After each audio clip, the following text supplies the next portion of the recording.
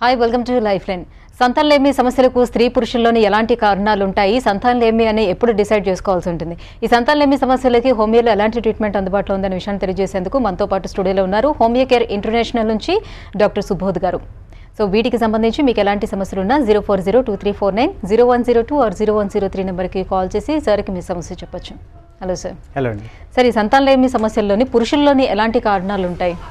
Right. So పురుషుల్లో కనుక ముఖ్యంగా తీసుకున్నట్లయితే మనకి ముఖ్యమైన కారణాలు అంటే ఈ సెమెన్ కౌంట్కి సంబంధించినంత వరకు ఉంటాయని చెప్పుకోవచ్చు. లేకపోతే దీనికి సంబంధించినంత వరకు సింపుల్గా కామన్గా ఉండేటటువంటి ఇబ్బంది మనకి ఒలిగోస్పర్మియా అండి. అంటే ఒలిగో అంటే కౌంట్ తక్కువగా ఉండటాన్ని ఒలిగో అంటాం. ఒలిగోస్పర్మియా అంటే కణాల సంఖ్య అనేది తక్కువగా ఉండటం అనేది మనం చూస్తూ ఉంటాం. సో ఎంతకంటే తక్కువగా ఉంటే మనం ఒలిగోస్పర్మియా అంటాం అంటే జనరల్గా 20 మిలియన్స్ పర్ ఎంఎల్ కంటే కూడా మనకి కాన్సన్ట్రేషన్ తక్కువగా ఉన్నప్పుడు మనము దాన్ని ఒలిగోస్పర్మియా అనటం చూస్తూ ఉంటామండి. దాంతోపాటు మనకి ఎస్థినోస్పర్మియా అని, టెరటోస్పర్మియా అని, లేకపోతే ఎస్థినోటెరటోస్పర్మియా కింద ఉండటం, ఇవి కూడా మనము చూసేటటువంటి ఇతర ఇబ్బందులు అని చెప్పి అనుకోవచ్చు. సో దీంట్లో ఏంటి అనేది కనుక చూసుకున్నట్లయితే ఎస్థినోస్పర్మియాలో కదలిక అనేది, మొటిలిటీ అనేది బాగా తక్కువగా ఉండటం అనేది చూస్తూ ఉంటాం. ఇంకా చాలా తక్కువగా ఉన్నట్లయితే దాన్ని ఎజోస్పర్మియా, ఒలిగో ఎజోస్పర్మియా అని చెప్పి అంటూ ఉంటాం. అంటే కదలిక బాగా తక్కువగా ఉంది అనేది దాని అర్థం అనమాట. అలాగే ఈ టెరటోస్పర్మియాలో ఏంటంటే మనకి కణాల ఫార్మేషన్ అనేది, ఎందుకంటే దాంట్లో స్పర్మ్ కణం, శుక్ర కణం కనుక తీసుకున్నట్లయితే మనం దానికి సంబంధించినంత వరకు దానికి ఒక ఫామ్ ఉండటం, ఒక స్ట్రక్చర్ ఉండటం, అంటే హెడ్, నెక్, టెయిల్ అని చెప్పేసి భాగాల కింద ఉండటం, అవన్నీ కూడా మనకి ప్రాపర్గా ఫార్మేషన్ ఉండవలసిన అవసరం ఉంటుంది. ఎప్పుడైతే వాటికి సంబంధించిన డిఫెక్ట్స్ అంటే నిర్మాణ లోపాలు ఉంటాయో వాటిని మనము ఫార్మ్స్, అబ్నార్మల్ ఫార్మ్స్ అని చెప్పి అనటం. దాంట్లో కూడా మనకి టెయిల్ డిఫెక్ట్స్ కానీ హెడ్ డిఫెక్ట్స్ అని చెప్పి అనటం, ఇవన్నీ కూడా కామన్గా చూస్తుంటాం. సో ఇవన్నీ కూడా మనకి టెరటోస్పర్మియాలోని ఒక రకమైన ఇబ్బందులు అని చెప్పుకోవచ్చు. సో ఎప్పుడైతే మనకి ఈ నార్మల్ ఫార్మ్స్ అనేది అబ్నార్మల్ ఫార్మ్స్ కంటే కూడా తక్కువగా ఉంటాయో మనం వాటిని టెరటోస్పర్మియా అని చెప్పి అంటూ ఉంటాం. అండ్ దీనికి సంబంధించినంత వరకు ఇంకా ఇతరత్ర ఇబ్బందులు కనుక చూసుకున్నట్లయితే అంటే కొద్దిగా రేర్ అయినప్పటికీ చాలా తీవ్రమైన ఇబ్బంది మనం ఎజోస్పర్మియా అని అనుకోవచ్చు. ఏంటంటే దీంట్లో కంప్లీట్గా కూడా ఎజో అనేది ఏంటంటే కంప్లీట్గా యాబ్సెంట్ అని చెప్పి అర్థం. అంటే ఎటువంటి శుక్రకణాలు కూడా లేకపోతే స్పర్మ్ సెల్ అనేది కూడా మనకి కనిపించడం లేదు అనేది దాని అర్థం అనమాట. సెమెన్లో తీసుకున్నప్పుడు కంప్లీట్గా కూడా ఇది యాబ్సెంట్గా ఉండటం అనేది చెప్పి తీసుకోవచ్చు. సో ముఖ్యమైన ఇబ్బందులు ఇవ్వండి. దీంతో పాటుగా మనకి కొన్నిసార్లు ఎరెక్టైల్ డిస్ఫంక్షన్ ఉన్నప్పుడు ఇటువంటి అప్పుడు కూడా మనకి ఈ ఇన్ఫర్టిలిటీకి కానీ సబ్ఫర్టిలిటీకి కానీ దారి తీయడానికి అవకాశాలు ఉంటాయి. సివియర్గా, అది కూడా సివియర్ ఎరెక్టైల్ డిస్ఫంక్షన్స్ ఉన్నప్పుడు మాత్రం మనం ఇటువంటి ఇబ్బందులు చూస్తూ ఉంటాం. అలాగే మగవారికి సంబంధించినంత వరకు ఈ ఇబ్బందులు తలెత్తడానికి అంటే ఒలిగోస్పర్మియా కానీ, టెరటోస్పర్మియా కానీ, లేకపోతే ఒలిగో ఎజోస్పర్మియాలు కానీ, లేకపోతే ఎజోస్పర్మియా, అనేక రకాల కారణాలు ఉంటాయని చెప్పి అనుకోవచ్చు. ముఖ్యంగా కనుక తీసుకున్నట్లయితే కామన్గా వచ్చేటటువంటి ఇబ్బందులు ఆర్కైటిస్ అని చెప్పి అంటున్నామండి. అంటే బీజానికి సంబంధించినంత వరకు వాపు ఉండటం, లేకపోతే టెస్టిస్కి సంబంధించినంత వరకు ఇన్ఫ్లమేషన్ ఉండటాన్ని మనము ఆర్కైటిస్ అని చెప్పి అంటుంటాం. సో ఆర్కైటిస్ కావచ్చు, లేకపోతే అంతకుముందు తీవ్ర స్థాయిలో ఆర్కైటిస్ వచ్చి తగ్గిన వాళ్ళకి కూడా ఈ కణాలకు సంబంధించిన ఉత్పత్తిలో ఇబ్బందులు ఉండటం, హైపోస్పర్మటోజెన్సిస్ అవటం అనేది మనం చూస్తూ ఉంటాం. అంటే దానివల్ల ఏమవుతుందంటే ఉత్పత్తి అనేది కూడా తగ్గుముఖం పట్టడం, దానివల్ల ఈ ఇబ్బందులు దారితీయడానికి అవకాశం ఉంటుంది. తర్వాత స్టేజెస్లో కనుక మనం చూసుకున్నట్లయితే హైడ్రోసీల్ కానీ, వెరికోసీల్ కానీ ఎక్కువగా ఉన్నప్పుడు, అంటే సివియర్ స్టేజెస్లో, మైల్డ్ స్టేజ్లో ఉంది, గ్రేడ్ 1లో ఉంటున్నాయి, ఎక్కువ ఇబ్బంది పెట్టవండి, కణాలకు సంబంధించినంత వరకు ఇబ్బంది క్రియేట్ చేయవు. ఎప్పుడైతే ఎక్కువ గ్రేడ్లో ఉంటున్నాయో, ఎక్కువ సివియారిటీలో ఉంటున్నాయో, లేకపోతే ఫాస్ట్గా డెవలప్ అవుతూ ఉన్నాయో ఈ హైడ్రోసీల్ కానీ, వెరికోసీల్ కానీ మనకి టెస్టిస్ పైన ప్రెజర్ క్రియేట్ చేయడం వలన, దానివల్ల కూడా మనకి స్పర్మటోజెన్సిస్ పైన ఎఫెక్ట్ అవ్వడానికి, అండ్ అట్లాగే మనకి కౌంట్ కూడా తగ్గుముఖం పట్టడానికి కానీ, లేకపోతే క్వాలిటీ ఆఫ్ కౌంట్ అనేది కూడా తగ్గుముఖం పట్టడానికి అవకాశాలు ఉంటాయని చెప్పవచ్చు. అండ్ కొన్నిసార్లు ట్యూబ్స్కి సంబంధించినంత వరకు ఫార్మేషన్ సరిగ్గా లేకపోవటం, ఇవన్నీ కూడా మనకి అబ్స్ట్రక్టివ్ ఎజోస్పర్మియాకి దారి తీయడానికి అవకాశాలు ఉంటాయి. లేకుంటే అంతకుముందు ఏదైనా తీవ్ర స్థాయిలో ఇన్ఫెక్షన్ అయిన తర్వాత మనకి ఇది ఉంటే కనుక అప్పుడు కూడా, లేదంటే కొన్నిసార్లు హెర్నియాకి సంబంధించినంత వరకు రిపేర్ చేయడానికి హెర్నియోప్లాస్టిస్ చేసినప్పుడు ఏదైనా స్పమాటిక్ కార్డ్ కనుక ఇంజూరీ అయినట్లయితే అప్పుడు కూడా మనకి ఇటువంటి ఇబ్బందులు కానీ, అబ్స్ట్రక్టివ్ ఎజోస్పర్మియాకి సంబంధించిన ఇబ్బందులు తలెత్తడానికి అవకాశాలు ఉంటాయి. కొన్నిసార్లు మనము ఇవి కూడా చూస్తుంటామండి, ఎపిడైడమైటిస్ అని చెప్పి అంటుంటాం. సో దీంట్లో కూడా దీర్ఘకాలికమైన వెరైటీ క్రానిక్ ఎపిడైడమైటిస్లో ఏదైతే ట్యూబ్ ఉంటుందో, అంటే మనకి టెస్టిస్ నుంచి కూడా మనకి స్పర్మ్ ప్రొడ్యూస్ అయిన తర్వాత కూడా ఈ ట్యూబ్స్లోనే మనకి అదంతా మెచ్యూర్ అవటం కానీ, స్పర్మ్ సెల్స్ సెక్రెట్ అవ్వాల్సిన అవసరం ఉంటుంది. సో ఎపిడైడమైటిస్ అనేది ఏంటంటే ఎపిడైడమిస్ అని చెప్పి ఈ ట్యూబ్స్లో ఎప్పుడైతే వాపుకు గురవుతాయో దానివల్ల కూడా మనకి కౌంట్కి సంబంధించిన ఇబ్బందులు కానీ, కౌంట్ తగ్గుముఖం పట్టడం అనేది ఇప్పుడు చూస్తుంటాం. పయోస్పర్మియా అనే ఇంకో ఇబ్బంది అండి. అంటే ఈ పయం అంటే చీము లేకపోతే పస్ సెల్స్ లేకపోతే ఇన్ఫెక్షన్ అని చెప్పి అనుకోవచ్చు. సో సెమెన్కి సంబంధించినంత వరకు ఇన్ఫెక్షన్స్ ఉన్నప్పుడు కూడా మనకి ఇటువంటి ఇబ్బందులు కానీ కౌంట్కి సంబంధించిన ఇబ్బందులు, కౌంట్ తగ్గుముఖం పట్టడం, లేకపోతే అబ్నార్మల్ ఫామ్స్ ఎక్కువగా ప్రొడ్యూస్ అవ్వటం, లేకపోతే దాంతోపాటు ఎర్ర రక్త కణాలు ఉండటం, ఇటువంటివన్నీ కూడా మనం చూస్తుంటాం. సో బ్రాడ్గా చూసుకున్నట్లయితే ఇన్ని రకాల ఇబ్బందులు పురుషుల్లో దీనివల్ల సంతానలేమి సమస్యలకి దారితీయడానికి అవకాశం ఉంటుందని చెప్పొచ్చు. సో శుక్రకణాలు షేప్లోని వాళ్ళ మోటిలిటీ మార్ఫాలజీలోని ప్రాబ్లం ఉంటే అసలు ఏం జరుగుతుంది, ఎందుకు ఉండాలి, అండ్ ఈ గుడ్ స్పర్మ్ రిలీజ్ అవ్వడానికి సపోర్ట్ చేసే హార్మోన్స్ ఏంటి? రైట్. సో ఒకటి ముఖ్యంగా హార్మోన్స్ విషయం గురించి కనుక తీసుకున్నట్లయితే మగవారికి సంబంధించినంత వరకు థైరాయిడ్ హార్మోన్ చాలా ఇంపార్టెంట్. టెస్టోస్టిరాన్ ప్రతి ఒక్కరికి కూడా ఇంపార్టెంట్ అండి. అంటే ఇది ప్రొడక్షన్కి, ఉత్పత్తికి కావచ్చు, లేకపోతే టెస్టిస్ నార్మల్ హెల్త్లో మెయింటైన్ అవ్వడానికి కావచ్చు, లేకపోతే మగవారికి సంబంధించినంత వరకు ఎరెక్టైల్ డిస్ఫంక్షన్ లాంటి ఇబ్బందులు లేకుండా ఉండడం కావచ్చు, నార్మల్ యాక్టివిటీ అంతా మెయింటైన్ అవ్వటం, దాంతోపాటు సెకండరీ సెక్షువల్ క్యారెక్టర్స్ అన్నీ కూడా ప్రాపర్గా మెయింటైన్ అవ్వడానికి ఖచ్చితంగా కూడా కావాల్సిన హార్మోన్ టెస్టోస్టిరాన్ అని చెప్పవచ్చండి. దాంతోపాటు వీటిని అన్నింటినీ రెగ్యులేట్ చేసేటటువంటి సుపీరియర్ హార్మోన్స్, అంటే ఒక లెవెల్లో థైరాయిడ్ హార్మోన్స్ కావచ్చు, ఇంకో లెవెల్లో మనకి ఎఫ్ఎస్హెచ్ ఎల్హెచ్ హార్మోన్స్ కావచ్చు, ఇవి కరెక్ట్ మోతాదులో ఉండటం అనేది చాలా ఇంపార్టెంట్ అని చెప్పాలి. ఎందుకంటే ఇవన్నీ కూడా స్టిమ్యులేటరీ హార్మోన్స్. వీటన్నిటి వల్ల ఏమవుతుందంటే కరెక్ట్గా ఏ టైంకి ఎంత ఉత్పత్తి అవ్వాలా, స్పర్మటోజెన్సిస్ అనేది ఎంత జరగాల, లేకపోతే ఈ టెస్టిస్ నుంచి మనకి టెస్టోస్టిరాన్ కూడా ఎంత విడుదల అవ్వాలా, ఎంత ఉత్పత్తి అవ్వాలనేది కూడా మొత్తం రెగ్యులేట్ అవ్వడానికి కూడా అవకాశాలు ఉండేటటువంటి ముఖ్యమైన హార్మోన్స్ అని చెప్పాలా. సో ఇవి ముఖ్యమైన హార్మోన్స్ అండి. దీంతో పాటుగా అనేక మైనర్ వెరైటీ ఆఫ్ హార్మోన్స్ కానీ చిన్న చిన్న హార్మోన్స్ ఇంకా చాలా అనేకం, అంటే ఈవెన్ ఆడవాళ్ళలో ఉండేటటువంటి ప్రొజెస్ట్రాన్ కూడా కొన్నిసార్లు మగవారికి ఇబ్బంది పెడతా ఉంటుంది. ఎక్కువగా ఉన్నట్లయితే ప్రొలాక్టిన్ కూడా ఎక్కువగా ఇబ్బంది పెడుతూ ఉంటుంది. ఎక్కువ మోతాదులో ఉన్నట్లయితే, ఉండకూడనంత మోతాదులో ఉన్నట్లయితే డిహెచ్ఏ అంటాము. ఇవన్నీ కూడా మనకి కొన్నిసార్లు ఎఫెక్ట్ చేస్తుంటాయి. అవసరాన్ని బట్టి మనం వాటిని కూడా ఇన్వెస్టిగేట్ చేయడం చూస్తూ ఉంటాం. అండ్ దాంతోపాటు మార్ఫాలజీ గురించి కనుక చూసుకున్నట్లయితే ఇంతకుముందు నేను చెప్తూ ఉన్నాను. సో కణాల పరిస్థితి కానీ నిర్మాణం కానీ కరెక్ట్గా ఉండాలి. శుక్రకణం అనేది ఇంపార్టెంట్.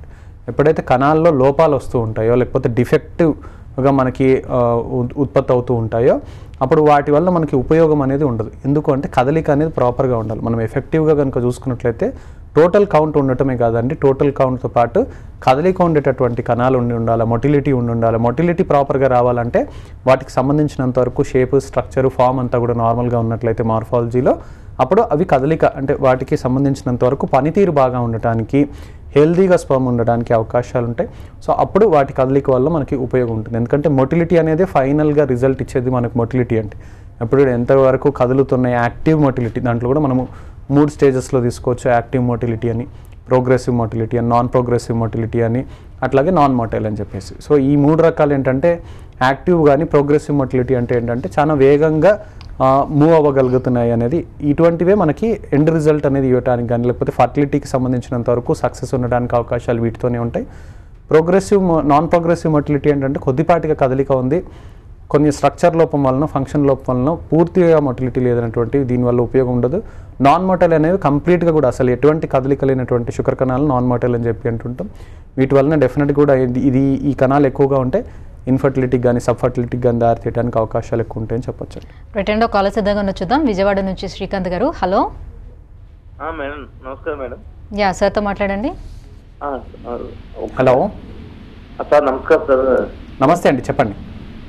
సార్, నాకు 2009లో మ్యారేజ్ అయింది సార్. ఇప్పుడు దాకా నాకు కొంచెం పిల్లలు అనేది లేదు సార్. అంటే లోపం అనేది నేను చూపిస్తే జస్ట్ ఏం లేదండి, మీకు ఇంకా కలుగుతాని చెప్పారు సార్. ఓకే, అదే దాని గురించి కొంచెం, అంటే నేను మామూలుగా చెక్ చేయించాను, కొంచెం ప్రాబ్లం అని చెప్తే ఏం లేదని చెప్పారు సార్. Okay okay. ఆమె టీచర్గా పనిచేస్తారు సార్ మామూలుగా. Okay okay okay. కౌంట్ పరీక్ష ఏమైనా చేశారండి మీకోసమైనా?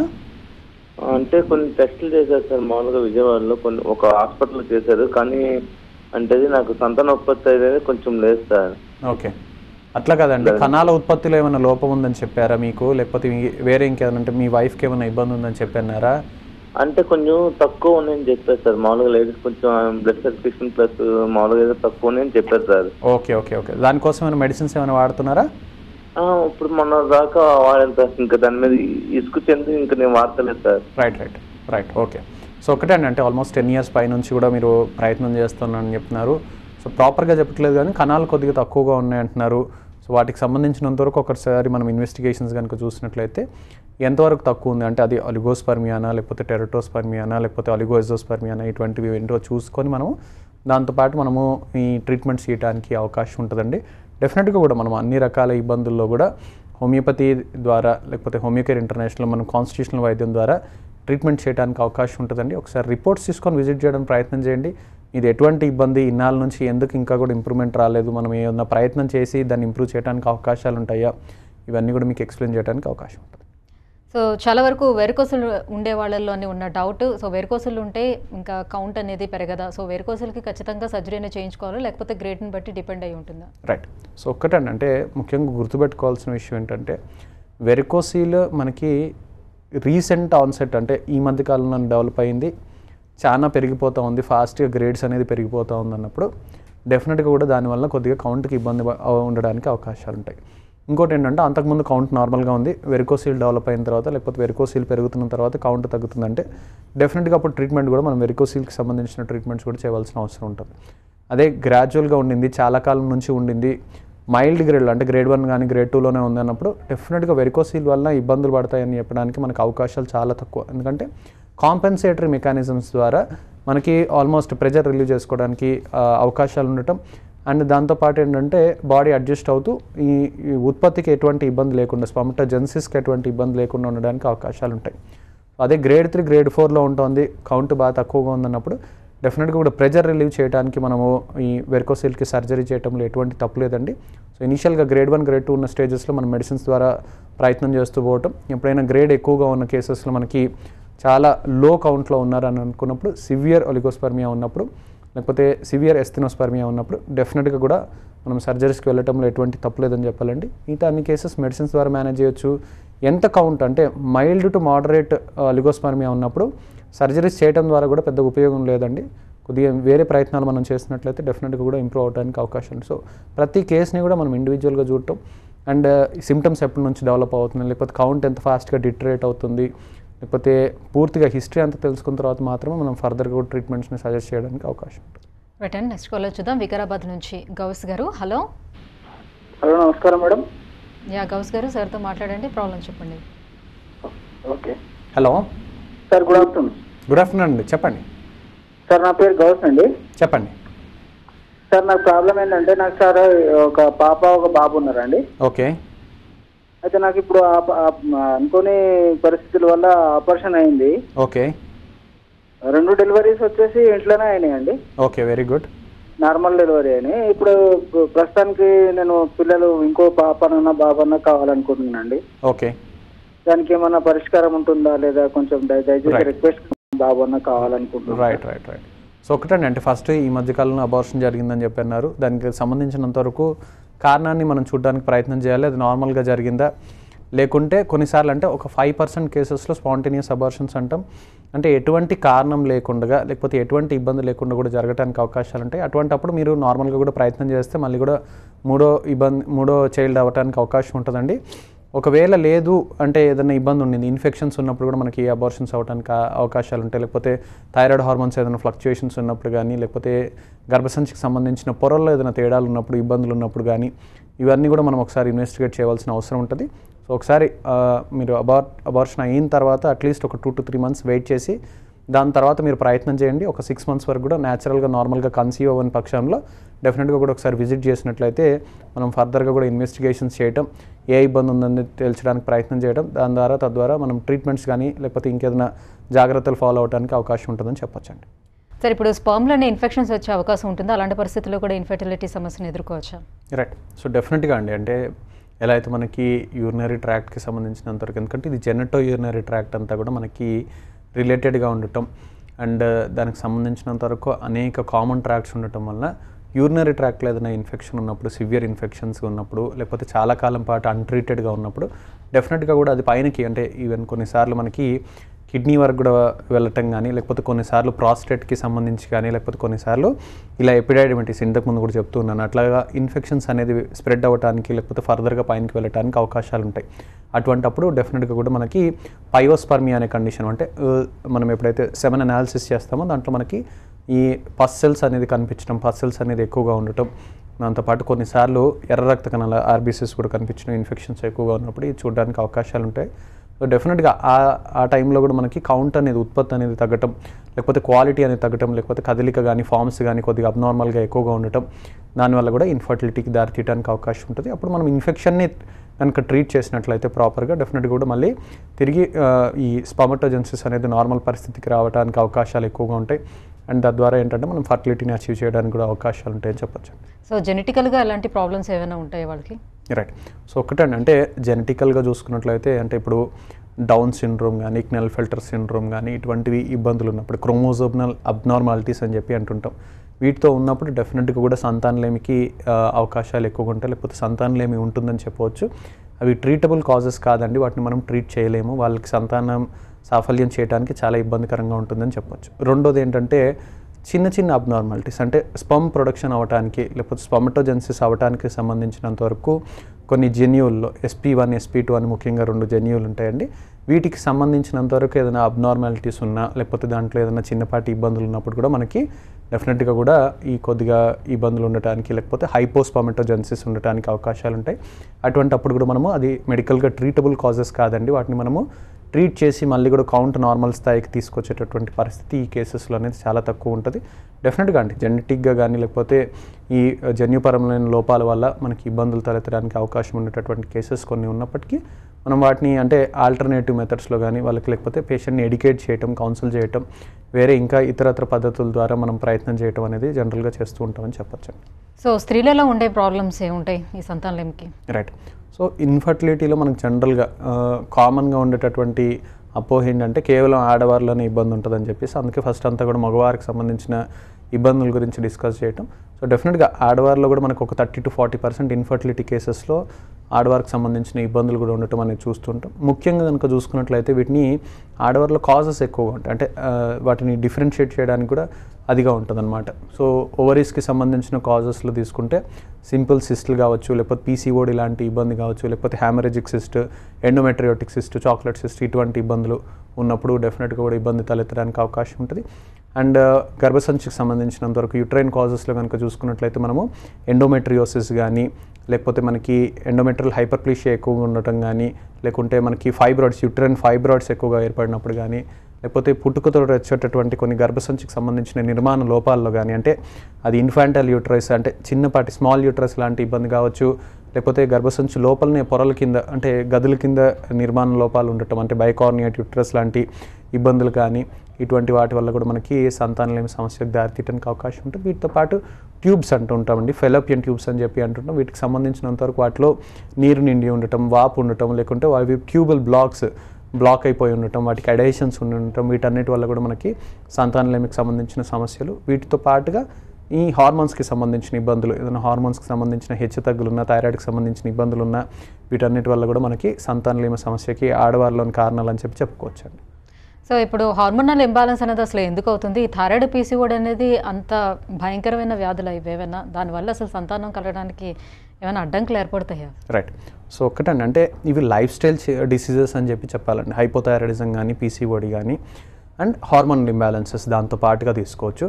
సో వీటికి సంబంధించినంత వరకు ఎందుకంటే మనకు మారుతున్న జీవన విధానం కానీ, లేకపోతే మనకు బేసిక్స్కి స్టిక్ అవ్వకుండా అబ్నార్మల్గా మన లైఫ్ స్టైల్ చేంజెస్ జరిగినప్పుడు, లేకుంటే మన నిద్ర ముఖ్యంగా చూసుకున్నట్లయితే ఆహారపు అలవాట్లు, ఆహార సమయము, దాంతోపాటు నిద్ర అలవాట్లు, నిద్ర సమయం, ఈ 4 విషయాల్లో మార్పులు ఎప్పుడైతే చాలా అధికంగా చోటు చేసుకుంటుంటే డెఫినెట్గా కూడా అది హార్మోన్కి సంబంధించిన లోపాలు కావచ్చు, ఇంబ్యాలెన్సెస్ కావచ్చు, లేకపోతే సడన్గా సర్జెస్ కావచ్చు రావడానికి అవకాశాలు ఉంటాయి.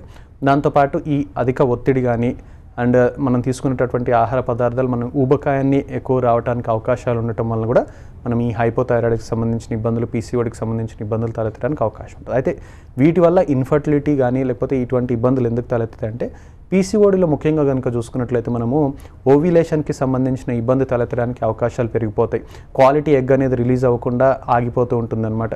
అనేక సిస్ట్లు అనేది చిన్న సిస్ట్లు అనేది కూడా మనకి ఓవరీలో ఉండటం అండ్ అలాగే ఏంటంటే ఈ ఊసైట్ అనేది కానీ లేకపోతే ఎగ్ అని చెప్పి అనుకోవచ్చు, ఎగ్ ఫార్మేషన్కి సంబంధించినంత వరకు అది అడ్డంకి కింద మారటం, దానివల్ల కూడా మనకి ఇబ్బందులు తలెత్తడానికి కానీ లేకపోతే ఇన్ఫర్టిలిటీ తీయడానికి అవకాశం ఉంటుంది. సో సిస్ట్ తగ్గుముఖం పట్టడానికి ట్రీట్మెంట్, దాంతోపాటు ఎగ్ క్వాలిటీ పెరగడానికి కనుక వీళ్ళకి ట్రీట్మెంట్ చేసినట్లయితే డెఫినెట్గా ఇంప్రూవ్ అవడానికి అవకాశం ఉంటుంది. అదేవిధంగా హైపోథైరాయిడిజంలో కూడా ఏంటంటే ఈ ఓవ్యులేషన్కి సంబంధించిన ఇబ్బందులు లేకపోతే యానోవ్యులేటరీ సైకిల్స్ కానీ లేకపోతే నిదానంగా ఓవ్యులేషన్ అవటం, ఈవెన్ హైపోథైరాయిడిజం అన్ట్రీటెడ్గా ఉన్నప్పుడు లేకపోతే కంట్రోల్లో లేనప్పుడు నెలసరికి సంబంధించిన అనేక రకాల ఇబ్బందులు, అది లేట్గా అవ్వచ్చు, డిలేడ్ అవ్వచ్చు, అలిగోమెన్సెస్ అవ్వచ్చు, లేకపోతే ఎక్కువగా తరచుగా రావటం కానీ ఎక్కువగా జరగటం కానీ, అంటే మెనోరేజియా, మెట్రోరేజియా, పాలిమెనోరియా, ఇలా అనేక రకాల ఇబ్బందులు కూడా హైపోథైరాయిడిజం పేషెంట్స్లో మనం చూస్తుంటాం. సో డెఫినెట్గా ఆ విధంగా మనకి ఇబ్బంది తలెత్తడానికి అవకాశం ఉంటుంది. కంట్రోల్లో పెట్టుకున్నట్లయితే, అంటే థైరాయిడ్కి సంబంధించిన హార్మోన్స్ అన్ని రెగ్యులేటర్గా ఉండేటట్టు చూసుకోవటం, రెగ్యులర్గా మెడిసిన్స్ వాడుకోవటం, దానివలన ఈ ఇన్ఫర్టిలిటీకి ఎఫెక్ట్ లేకుండా, ఫర్టిలిటీకి ఇబ్బంది కలగకుండా మనం చూసుకోవడానికి అవకాశాలు ఉంటాయని చెప్పొచ్చండి. సో స్త్రీలలో సంతానం కలిగించడంలో ట్యూబ్స్ కానీ ఎండోమెట్రియం కానీ రోల్ ఏంటి, వీటిల్లో ఎలాంటి ప్రాబ్లమ్స్ వస్తూ ఉంటాయి? రైట్. సో ఒకటి ఎండోమెట్రియం అనేది కనుక తీసుకున్నట్లయితే గర్భసంచిలోనే ఒక ముఖ్యమైన లోని పొర అని చెప్పుకోవచ్చు. గర్భసంచిలో ముఖ్యంగా మనకి 3 పొరల కింద మనం విభజన చేస్తూ ఉంటాం. ఈ ఎండోమెట్రియం అనే పొర ఎందుకు ఇంపార్టెంట్, లేకపోతే దీని పనితీరు ఏంటనేది కనుక చూసుకున్నట్లయితే, నార్మల్గా అంటే మనకి కన్సీవ్ అయిన తర్వాత ఫస్ట్ వారంలో ఈ ఏదైతే మనకి ఫీటస్ అనేది డెవలప్ అవుతూ ఉంటుందో, లేకపోతే బ్లాస్టోసిస్ట్ అంటాం దాన్ని, అది వచ్చి కూడా మనకి ఇంప్లాంట్ అవ్వాల్సిన అవసరం ఉంటుంది. అంటే అక్కడ ఒక విత్తనం లాగా నాటుకోవాల్సిన అవసరం అనేది ఈ ఎండోమెట్రియం పొర పైనే ఉంటుందని చెప్పుకోవాలి. సో ఎండోమెట్రియం పొర అనేది కూడా ఖచ్చితంగా మందం అనేది ప్రాపర్గా ఆ టైంకి కూడా రీచ్ అవ్వాల్సిన అవసరం ఉంటుంది. అందుకనే జనరల్గా చూస్తూ ఉంటాం మనకి మెన్సెస్ అయ్యేటప్పుడు కానీ మెన్సెస్ ఫినిష్ అయిపోగానే కానీ ఎండోమెట్రియల్ పొర అనేది కూడా చాలా పల్చగా ఉండటం, సుమారుగా 5 నుంచి 8 mm ఉండటం. దాని తర్వాత కూడా ఏదైతే మనం అప్రాక్సిమేట్గా ఓవ్యులేషన్ టైంకి కానీ లేకపోతే అప్పుడు తీసుకుంటామో 14th డే మనకు 21st డే మధ్యలో సుమారుగా అది 10 to 12 mm వరకు కూడా దాని మందం పెరగటం. ఇది ఎందుకంటే ఎక్స్పెక్టింగ్ అనమాట, ఆ ఎగ్గు వచ్చి ఇంప్లాంట్ అవుతుంది అనేది ఒక ఎక్స్పెక్టేషన్. సో డెఫినెట్గా అక్కడ కనుక ఇంప్లాంట్ అవటం కోసం ఎప్పుడైతే ఈ ఎండోమెట్రియం పొరలో ఇబ్బందులు ఉంటాయో, అది ఏప్లేషియా లాంటి ఇబ్బంది కానీ, ఏ టైపియా లాంటి ఇబ్బంది కానీ, లేకపోతే ఎండోమెట్రియోసిస్ లాంటి ఇబ్బంది కానీ, లేకపోతే దాంట్లోనే ఫైబ్రాయిడ్ లాంటి ఇబ్బంది కానీ, ఇవన్నీ ఉన్నప్పుడు డెఫినెట్గా ఇంప్లాంటేషన్ అంటామండి. ఇంప్లాంటేషన్కి ఇబ్బందులు జరగటం, దానివల్ల సంతానలేమి అనే ఇబ్బంది తలెత్తడానికి అవకాశాలు ఉంటాయని చెప్పొచ్చు. అండ్ అట్లాగే ట్యూబ్కి సంబంధించినంతవరకు ఎందుకు ఇంపార్టెంట్ అంటే, ఎగ్ స్పర్మ్ 2 కూడా ట్రావెల్ చేయవలసిన అవసరం అనేది ఈ ట్యూబ్స్లో ఉంటాయని చెప్పొచ్చు. ఫాలోపియన్ ట్యూబ్స్ అంటాం. ఇది మనకి ఓవరీకి అట్లాగే యుట్రస్కి సంబంధించినంతవరకు ఒక ముఖ్యమైన కనెక్షన్ అని చెప్పాలి.